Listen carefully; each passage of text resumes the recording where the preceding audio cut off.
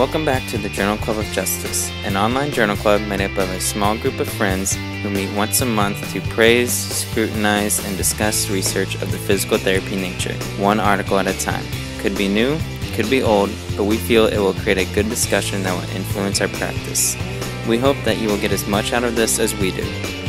We do ask you keep in mind new research is always coming out and progressing, so do not take any of what we say as medical advice, facts, or clinical suggestion.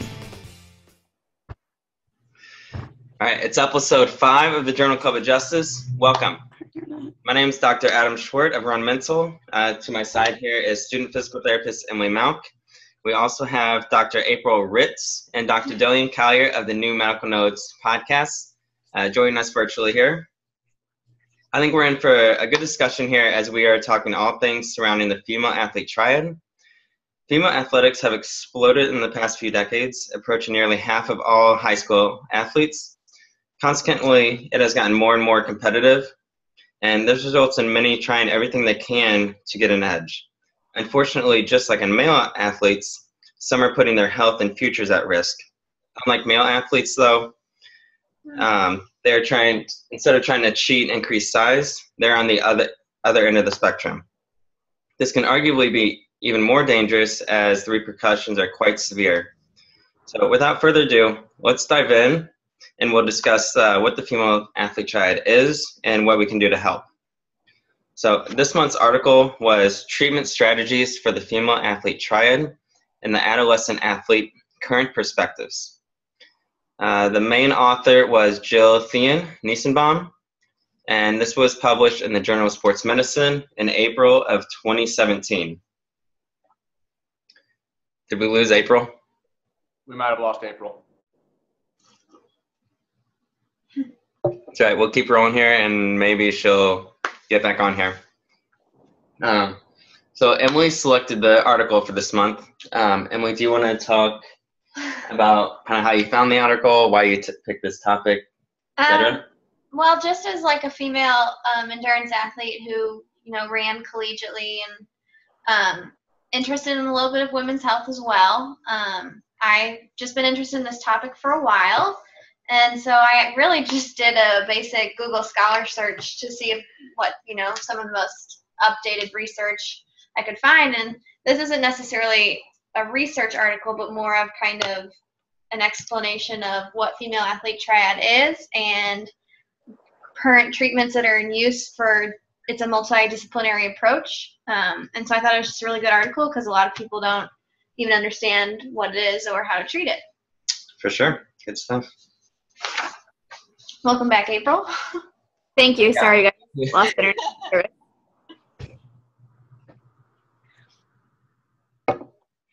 So like we mentioned, this is kind of a big deal because there's more and more female athletes participating in sports, trying to navigate that realm of performance versus health. Does anybody have any kind of opening remarks or anything they want to jump into regarding this?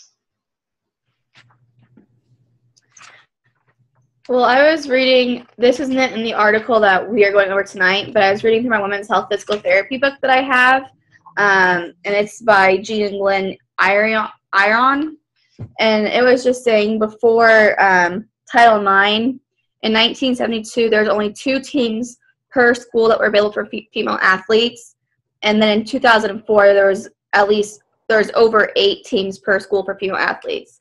So just that huge jump, and I think as I was preparing for my women's health stuff today, realizing that women weren't even included into research studies until like the 1970s, 1980s. Oh, wow. So I think this is a huge, huge topic, and there's a lot more research being done, including women. But before that time, it was all done on men, and then those research studies were generalized over to women. So I think that's something just good to know.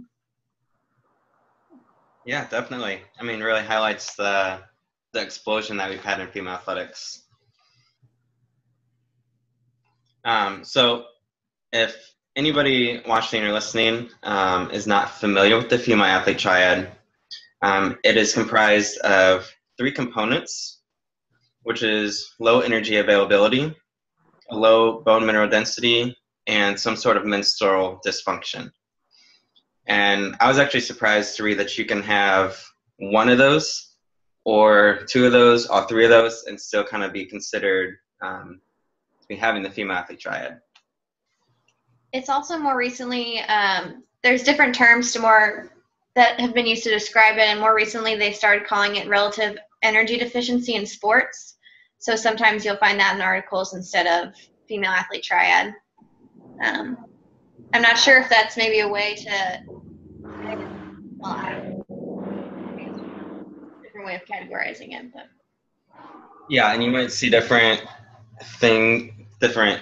names for the three components. As of 1997, the American College of Sports Medicine defined it as a defined eating disorder, amenorrhea, and osteoporosis. The problem with that was that those three components are very black and white. Yeah, they're very well defined, and there's a lot of women, falling into some of the health issues regarding these, but do not meet the qualifications for those three. So flash forward to 2007, they kind of revised how you define it and use the terms energy availability, with or without an eating disorder, menstrual dysfunction, and low bone mineral density.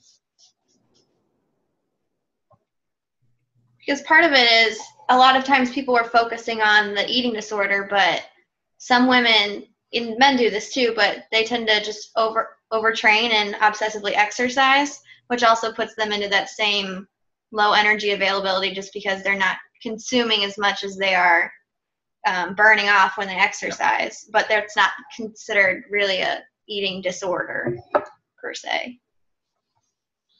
Yeah, I would agree with that. I think originally the definition of it was too restrictive, and so they had to broaden it in order to create a bigger umbrella to encompass those who are still kind of struggling. That didn't have the eating disorder, but what I've seen with more of the overtraining, it's not so much of the miles that they're putting in or the hours in the gym or the training. It's more of the sleep aspect, where they're only getting 4 to 6 hours of sleep per night, on top of, I don't eat breakfast, on top of, I usually have chips and chocolate milk for lunch, on top of, and I do 4 hours of training per day. Yeah, definitely. It's it's a little bit more almost holistic, kind of thinking. You gotta, be eating nutritious food to nourish your body so it can optimally function. And maybe we should, before we dive too far, maybe we should kind of define these. Low energy availability is as simple as, calories in versus calories out.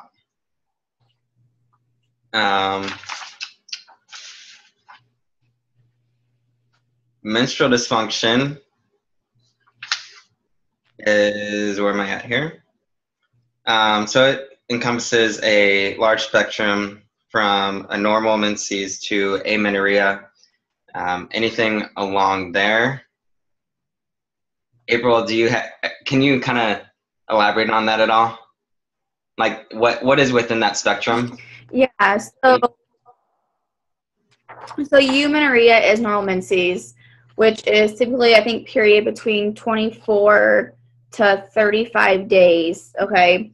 And then primary amenorrhea is just not having your period by the age of 15, okay? So normally girls have their period between the ages of 12 to 14, and that's actually even lowering as time goes on. It's happening at younger ages. And then secondary amenorrhea is when you have your menstrual cycle, but you go at least 3 months without it, okay? And these amenorrheas could be caused due to multiple factors. It could be a female athlete triad if they have low energy availability causing all this menstrual dysfunction, but it can also be due to a lot of other hormone imbalances in the body. And then oligomenorrhea is having a normal period, but it's over 35 days and cycle. So there's a lot of different terms for it, and that's why there's a large spectrum. Gotcha. So good. And then we have the low bone mineral density, which they use a DEXA scan And basically you get there's no like absolute values. They kind of look at, everybody as a whole at a given population. And if you fall kind of within the realm of what most people are at, or like the average, then you're good. If you fall a standard deviation below that, then you'd be considered to have low bone mineral density. That's just 2. Oh, 2. Sorry. Thanks. Yeah.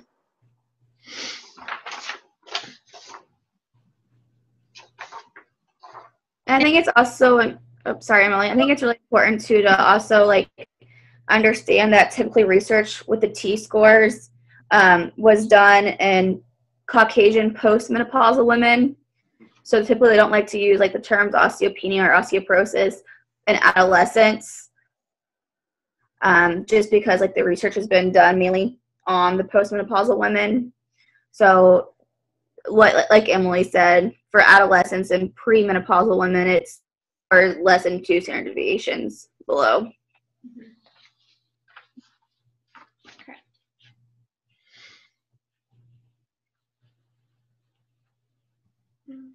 And so something that I actually just this past week started my women's health seminar.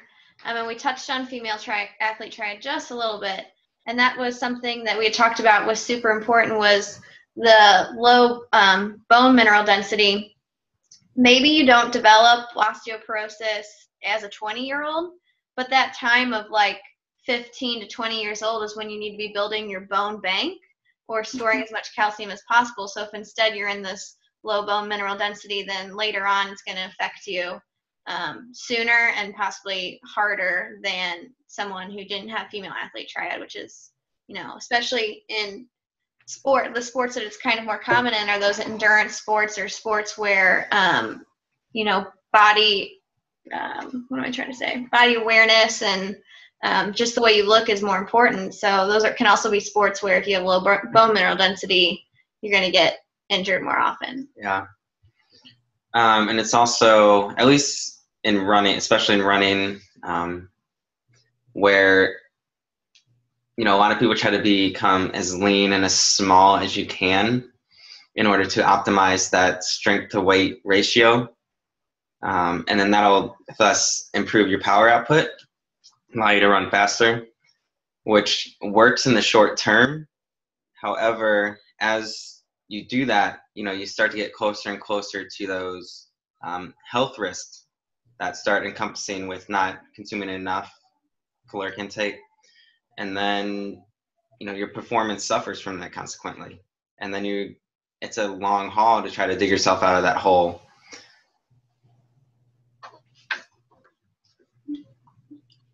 So not only do you have like the performance issues, there's also a lot of just, I think, societal kind of standards that, people try to meet.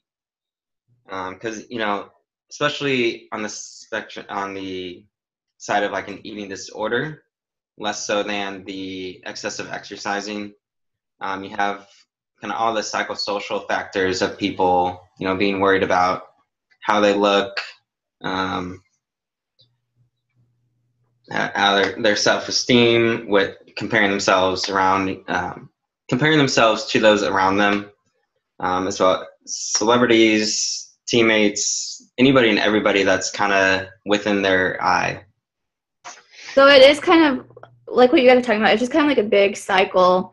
Like, so you only have to have one of them to really be considered female athlete triad, but it is a big circle because I was like reading and so people without a period or amenorrhea, they have decreased estrogen, which leads to increased bone turnover and bone resorption, which leads to decreased bone density, which leads to stress fractures.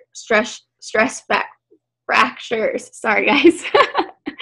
But I think it's important because normally these people are typically pretty healthy until they have something that comes up like a stress fracture, and that's the first time they're seen in the healthcare system. And I think it's really important for whoever's seeing them, the doctor, and then if they get referred to physical therapy, for us to be picking up on the other signs and asking questions and screening for the other things, such as, are you having regular periods? And things like that, and kind of asking about their eating habits, because they can go through their high school years without being picked up on at all that they're having all these issues. And I know growing up and playing tons of sports in high school, if you didn't have your period, well, you didn't really tell anybody. You just think it's normal because you hear your other friends aren't really having their period. And it could be due to a whole list of issues. But you don't bring it up to your parents. You don't talk to your doctor about it. And then you get in college and later on realize that was a time that was super important to be growing that bone density. And if you're not having that period, you need to be on the calcium and vitamin D supplements. And I think it's just super important that we're picking up on that and asking our younger female athletes about the important questions.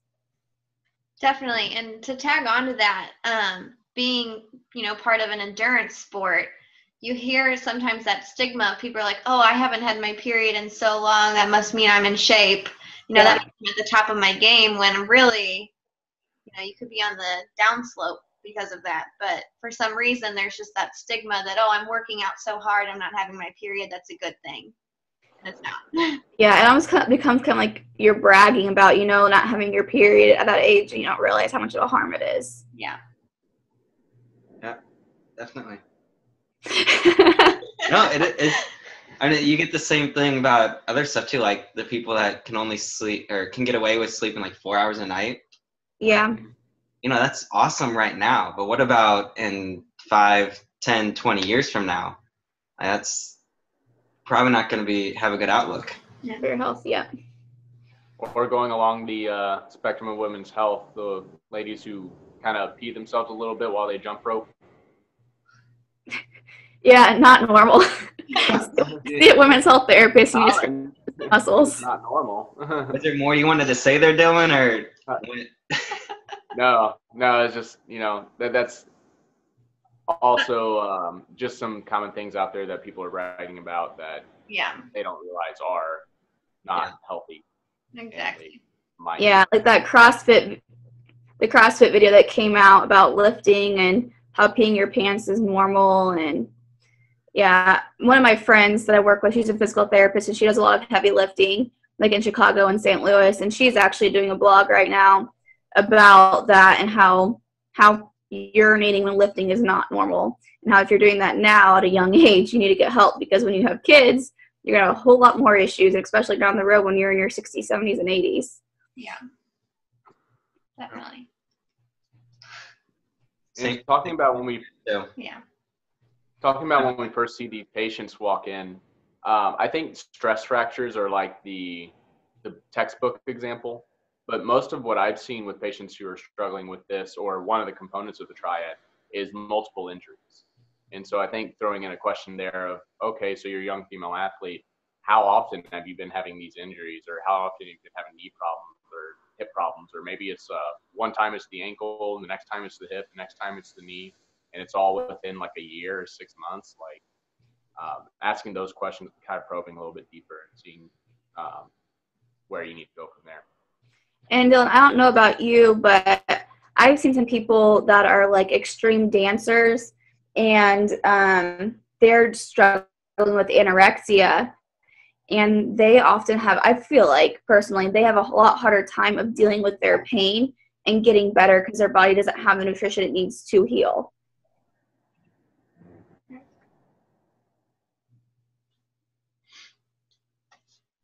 Yeah, I mean, the recovery is very, very encompassing.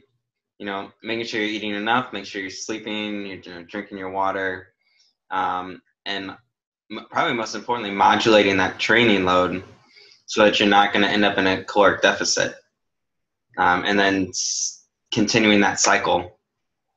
Because if you keep training at the same intensity, assuming you're not having an injury or something that keeps you from training, you keep going at that intensity or that volume, and even though you increase, your caloric intake, it might not be enough to dig you out of that hole unless you want to hang out there for a long time. But nobody's really wanting to do that, I don't think. Yeah. And that was one of the things when they were talking about, kind of jumping ahead a little bit, but when they're talking about treatment was making sure someone is monitoring their, what they're supposed to be eating, and making sure that when they're resuming activity, that they're not going into a caloric deficit. And that was one of the assigned roles they gave to the physical therapist / athletic trainer, which that is an issue I did have with this article. Was I felt like they gave the physical therapist like very limited, like that they're like, oh, this is what the physical therapist should do, and I felt like that definitely could have been expanded upon, but maybe that's just my own bias. But I think they might have had that kind of perspective, mostly because you probably see this mostly in the high school and collegiate realm, where athletes are, first talking with their coaches and athletic trainers before they seek somebody outside of the school system to find treatment for this. But they do mention, if that athletic trainer was not available, then, physical therapy would be like your next best option. Or I don't know about next best. We're probably pretty equivalent. I don't want to step on any toes or do anything like that, but it's out of convenience, athletic trainer is probably your go-to there in that situation. Yeah. And it's more it's like you're going to pick up on this stuff in the subjective. Like anybody can ask questions. Parents can notice this. It doesn't have to be a medical professional, and you can be like, hey, sit down, have a talk. We need to maybe get you checked out and see where we need to go from here. But yeah, I think, along the entire road of healthcare practitioners or athletic trainers, and within that coaching spectrum as well, anybody can pick up on this. Yeah, definitely. I love the point they make. I don't know if it was in the discussion or at some point where they mentioned that, it's not just the healthcare practitioners. It's important for coaches, parents, their teammates, even friends around them to be kind of aware of this. And, if something does kind of look a little off, that they can, hopefully approach them in a safe manner that's not really attacking. And just, start asking questions that they're curious and they care about them and they want to help and make sure they're in an okay place. Because nobody wants to see their friends, teammates, family members, etc., getting hurt or in an unhealthy situation. So let's maybe go over some management strategies that we have for these. I feel like we touched on, kind of defining them and different aspects of each of them. With the low energy availability, that's as easy as, figuring out what you need to be consuming, how much you're currently consuming, and how you can kind of balance that out a little bit better. Probably getting together with some sort of dietitian, nutritionist, or somebody who is knowledgeable in that realm. Be a case where we might want to refer out for any physical therapist, athletic trainer, etc., to maybe listening. Just quick question for you guys. Do you guys have a dietitian that you guys have worked with? That's something I know I need to work on, finding a dietitian in our hospital system. No, but the course I went to last weekend with Adrian Lowe, he mentioned that a lot of major grocery store chains will have nutritionists on staff. So there's quite a few Hy-Vees around where he's at in Iowa, and he knows a nutritionist there and will refer patients to their local grocery store where they're going already to kind of speak with them. Interesting. So that might be something to look into.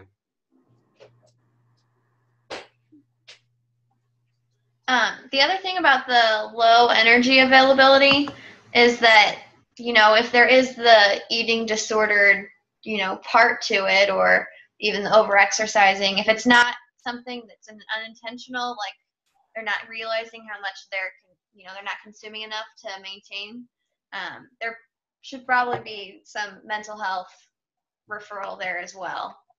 Because just Yeah, definitely. a nutrition or a dietitian or even their coaches, like that's really not going to have as much of an impact. All right. So, and then the menstrual dysfunction. I'll refer to you, April. All right. Not an expert at this, but I'll tell you what I know. Basically, what I know is refer to a women's health or speak with an endocrinologist or your OBGYN, something like that. So. Yeah, so to really make sure that the menstrual dysfunction is actually occurring because of low energy availability, they first need to go through the gynecologist and have everything ruled out, and then endocrinologist, get everything ruled out. And if all that shows up negative, then it can be due to low energy availability. But there's so many different reasons why they might be having irregular periods. It could be, polycystic ovarian syndrome is one. There's so many different reasons.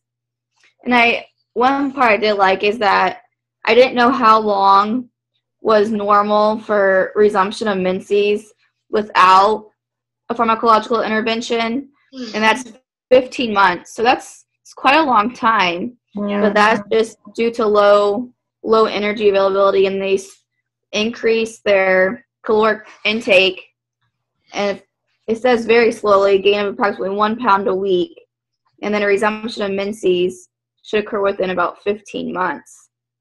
And if anybody's interested, I actually follow a women's health therapist, Dr. Susie Grozynski, and on her blog this past week, she actually had a women's health specialist who talked about irregular periods, and she focuses on just working with women who are younger and helping them get their periods back just by nutrition and healthy living, and not based on contraceptives and medications. So I thought that was really interesting.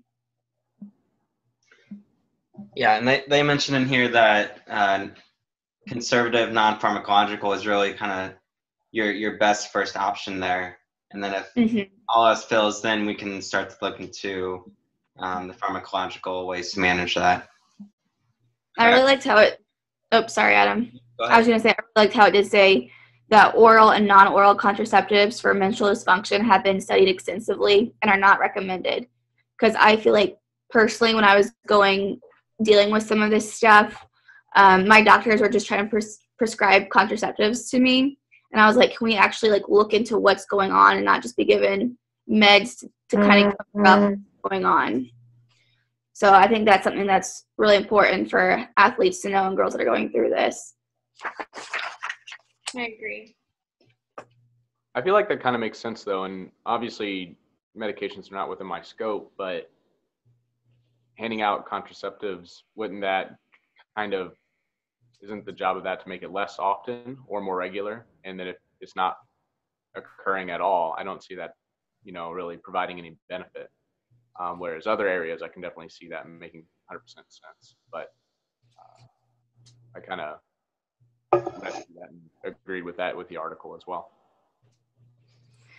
Yeah, I don't know. I've always just thought of oral contraceptives as it's one medication that you put into your body to change what's actually supposed to be happening to your body for the good. It's like telling your body something different than what it's supposed to be doing. So April, I got a question for you. Yep. I'll try to answer it. How can you ovulate but not have menstruation? Oh, I'm not going to even try to answer that right now because I'd have to look into that. Fair enough. Yeah, I think because you have to have your follicular phase, you have to be able to grow the follicle, and it has to be able to fully develop. But I'm not the best with the whole cycle and each step by step. You have to have certain hormones, and I'd have to look into that to give you an answer. Fair enough. They just mentioned it a couple times, so yeah, associated that happening together.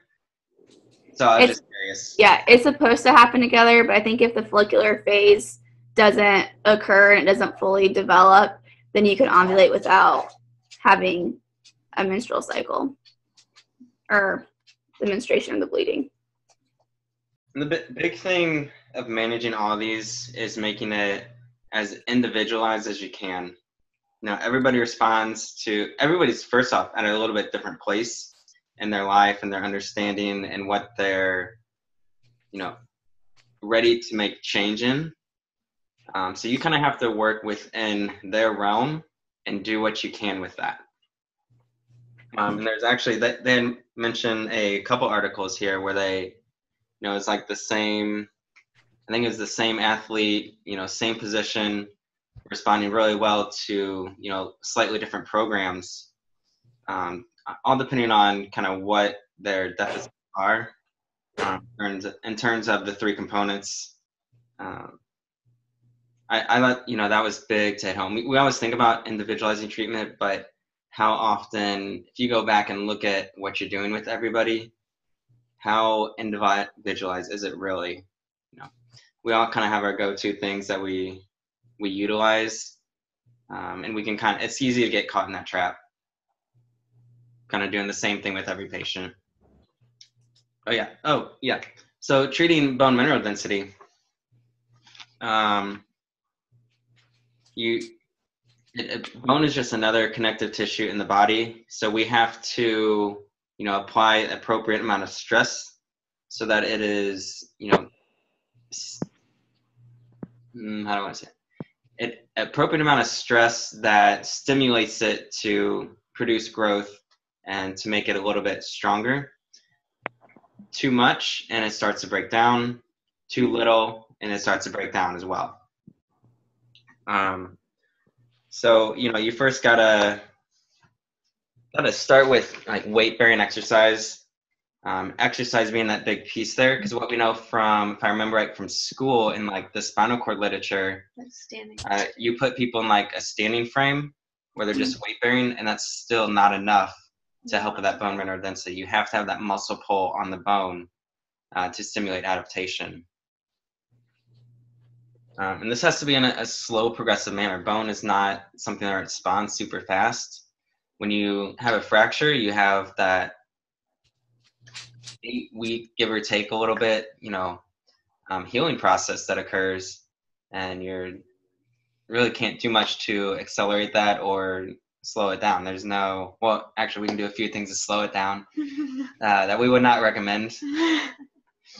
But you can't really cheat physiology. You have to, be patient with it. And I like that they talked about resistance training, because I feel like that's something that kind of gets overlooked still, is the importance of resistance training. So yeah, for sure. I feel like go ahead. I feel like a lot of people with osteoporosis that are older and get the diagnosis of that, I feel like they're not really, I feel like they should be referred to therapy to learn exercises they can be doing to help with that. I don't think we see that enough. Yeah, I'd agree. And even when we do, I feel like I messed up once or twice before. Okay, now we're recording again. So, part 2, Journal Club of Justice, episode 5. We're talking bone mineral density here. And as we start to dig ourselves, out of the hole of that female athlete triad, and we're starting to get, a nice base of resistance training, we're maybe starting to, do more weight-bearing exercises such as running.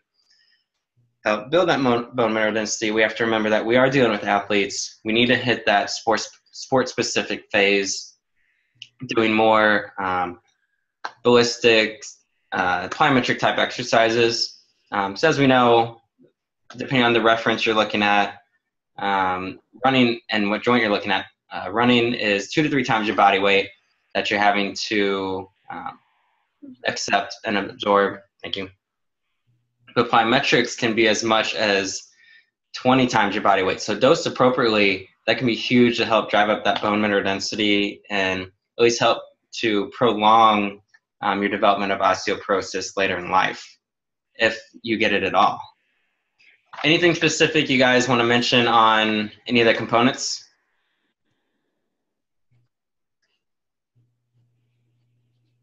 No? Pretty good? Awesome. I think we covered those pretty well. Any closing remarks you guys have? For you guys who have seen patients kind of struggling with the triad or one component or two components, how have you had that conversation with the patient?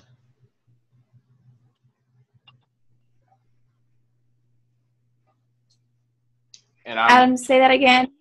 Oh. I'm thinking one not struggling with like an eating disorder, but just maybe not getting enough calories in, not having enough sleep, putting in those ridiculous amount of hours for training. How do you have that conversation with the patient that is struggling with one or two components of the triad?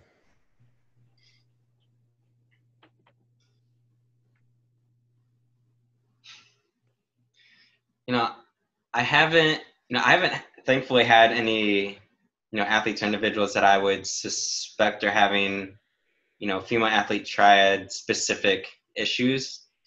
But I would describe it as, you have your spectrum of health and performance, and really these need to be merged, and they're all absolutely the same. Your best performance occurs when you're healthy. When that health is lacking, you're not eating enough, you're not sleeping well, etc., you can't perform well. You can't train well. So that's kind of probably the way I would go about, getting them to kind of reshape their mindset around the situation and their perspective. I don't know that it's a discussion to be like, hey, I wouldn't be like so black and white about it, as you're doing X amount, burning this many calories, you need to be eating this, you need to be doing X, Y, Z. I would take more of a stance of trying to just kind of reshape their thinking about it, like I said. And let them kind of ultimately come to that conclusion of them needing to make changes, rather than us telling them they need to do X, Y, Z. Because ultimately, if it's the patient making that decision, that's there's going to be so much stronger like behavioral shift in them. Buy-in.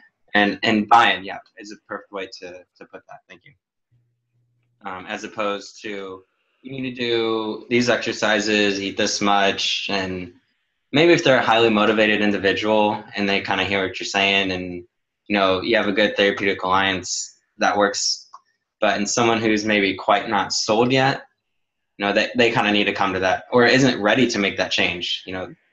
We have our readiness to change scale, which is something I want to kind of learn a little more about in the coming year or so. Is if you're not ready to change, what are you going to do? It's like anybody that's smoking, you're like, hey, you should stop that. And you tell them 10,000 times, like, nobody just stops smoking unless they want to do it. The two patients that I've had that had this were both younger high school athletes, and it was beneficial because they both came with like one of the parents, their mothers. And so usually that helped with my subjective evaluation. So I asked, and then I kind of pulled mom to the side. It's like, hey, how's the menstruation going? How's her eating? How's her sleeping? Stuff like that. Because you do see like them coming in every day tired. It's not just like once at a time. It's like after school and they're like falling asleep on the plinth, or they're just looking tired. They're looking groggy. And then you ask more. It's like, oh, what'd you eat for breakfast this morning? Oh, I skipped it. And then what'd you have for lunch? And same thing. It's like a bag of chips, or they got like a Snickers bar and like some drink or ice cream bar or something. And so usually I will ask them to start either eating an actual lunch, or sometimes they don't have the appetite. And so I tell their moms to go to like Walmart and get like Bolt House smoothies for them, which are super cheap, like $5 to $6 for a big like half gallon of it, which I'm drinking now. This is not an ad. This is not an ad. We have no affiliation. Not sponsored. If you want to Bolt House, send me a link. We'll get something going here. And I'm sure there's some sugar Nazis out there that hate those, but it's an easy way. Smoothies are an easy way for young athletes who don't have that appetite to get calories in. We're going back to that basic equation: calories in versus calories out, and then making sure they're like, okay, getting motivated to return to sport, you're not sleeping enough. You need to respect yourself a little bit more, put down the phone, just go to bed, type of thing. And usually the mothers are all about it. They want to take care of their kids. And so once they get a little support at home, the buy-in and the follow-through is a little bit greater as well. Hey, Dylan, I have a question for you. What were the diagnoses of those 2 girls you had? One was patellofemoral disorder. Yeah. And the other was a combination of knee pain and ankle pain. Yeah. That's a nice pitch there, Dylan. I mean, that's not, most people might just treat the knee and the ankle, and not, ask those further questions. So definitely, props to you. Yeah. Well, thank you. Like I said, it's those recurring things that you notice, or, oh yeah, I hurt my knee 2 months ago, and before that I hurt it, 2 months before that too. And it's just this recurring stuff. And that could be a biomechanical thing, absolutely, but they come in tired that every single time. That's usually my key factor that I tune in on. Yeah, I think that's really important. I like it when the parents come in because they listen more and they're more concerned sometimes, I think, than the patients we're seeing themselves, like the younger girls. But one thing that I kind of always go back to is like the vitamin D and calcium too. And I know we can't tell people to necessarily take that, but I explained to the girls about like the bone density and how later on down the road, if they have poor bone density, it can lead to like increased fractures. And then typically they're like, okay, so what do I need to be doing about that? And I tell them to go back to their, GYN or primary care physician and ask them about calcium and vitamin D supplements so they can get started on those. I always write it down on a piece of paper and give it to them and tell them, who knows if they really talk to their parents about it or what actually happens with it, but at least I tell them. Yeah, I think parents are more concerned about the long-term effects of everything that's going on. Whereas, 16-year-old me, I didn't even think about like 2 weeks from now. I still don't think 2 weeks from now. I kind of live just day by day. But definitely the parents help with follow-through as well. And actually, so in Missouri, physical therapists can't say anything about supplementation or nutrition. But in California, it's within our scope. So if you're in California, take your calcium and vitamin D. In California, can you tell them like grams and things like that? Or can you just tell them, I recommend you to take it and follow up with the doctor for like how much? I was just reading the coursework that I needed for the CLE or the California licensure exam. Yeah. I think as long as it fell within general nutrition recommendations, any healthcare provider can do it. Right. But I don't know what would be considered like specific dietary recommendations. Yeah, typically it's like a gray area. Yeah. As with most things. Yep. That's okay. Gray's good. It means we can do more. Yes, exactly.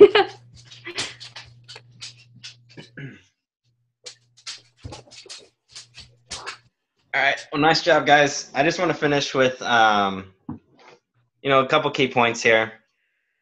That optimal health, optimal performance really needs to be synonymous.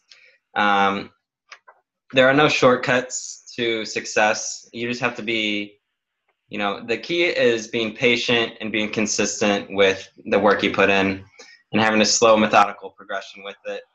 And in time, you'll get to where you're wanting to go, as opposed to trying to yo-yo success and ups and downs through some of these things we talked about here, pulling you into the female athlete triad.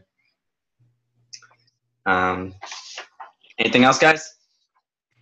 My clinical takeaway is table 2, the screening questions. I am going to write those up and then have them on my work computer. Yeah, perfect. Have any female athletes of that age, I can just go through all those questions and get yes or no answers to all of them. Yeah, easy. You can run through those probably 30 seconds. Yep. Nice way to kind of screen for that, see if you need to delve further into it. Mm-hmm. Awesome. Doing anything on your end, or are you good? I think I'm good. With one of those patients, I did end up having to call the physician's assistant that I was working with. And, for a clinician that might be listening to this, that phone call is really just call them up and say, hey, just concerned about a patient, and I wanted to call on the patient's behalf. We're having some of these energy problems, and I know she's an athlete, and she may or may not have been struggling with some menstruation in the past. Also sounds like she's not getting a lot of sleep, but I just wanted to reach out to you and let you know if you wanted to do any more check with female athlete Triad or anything like that with bone mineral density. Ultimately, I'm an extension of your practice and just really wanting to take care of the patient from here. So if you want me to continue to work with her, or if you want to see her back in, I just want to give you that heads up. And that's basically how the phone call went. It's just a really nice way of making sure the patient gets taken care of, but also not overstepping boundaries or getting anybody angry at you for saying, oh, you absolutely need this test. Why haven't you gotten this already? Sort of thing. Mm-hmm. Yeah, awesome. Awesome advice. Emily, you got anything for us, or I think we covered everything pretty good? Okay, awesome. All right, guys. So this is closing of episode 5 in the Journal Club of Justice. Again, this article was titled Treatment Strategies for the Female Athlete Triad and the Adolescent Athlete, Current Perspectives. Lead author was Jill Thein-Nissenbaum. It was published in the Journal of Sports Medicine in April of 2017. Great article. Highly recommend you check it out. If you guys have any questions, comments, concerns, whatever, please, send myself a message, and we will try to grow, make this better. We obviously want to encourage improvement in not only our practices, but the profession as a whole. So please don't hesitate to shoot us something that's on your mind. If there's any specific topics or studies you guys want our thoughts on, please let us know, and we will try to get that on the schedule. Do that as well. So this is the Journal Club of Justice signing out until next month.